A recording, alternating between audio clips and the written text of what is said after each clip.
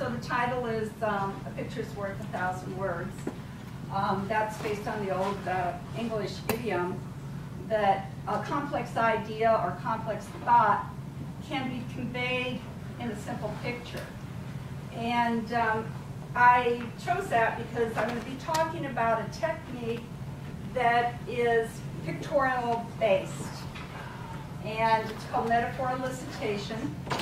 And the reason I got into using it, and I've used other things, but I wanted to share this with you today because I feel that it increases the validity of our data.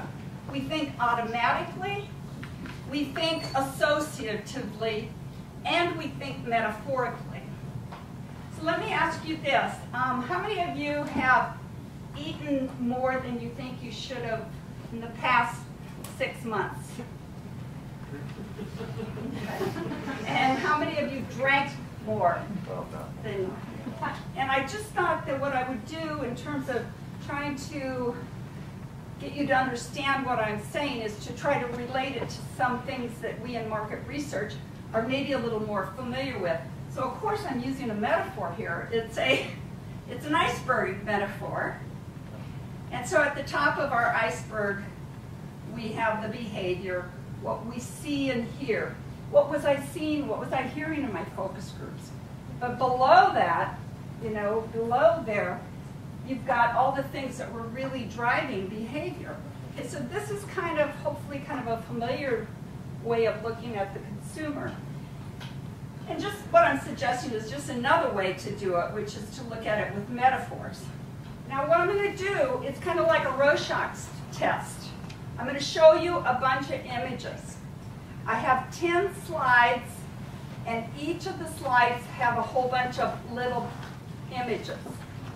So I want you to pick, not which slide, not 1 out of 10, I want you to pick which little image resonates with you when you think or feel about having death.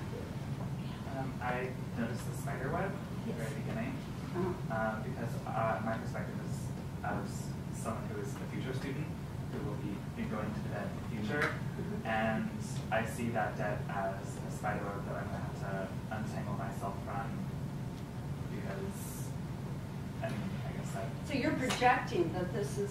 Yeah, I see it as like something that is in front of me that I have to run into, that I will have to overcome lest I be.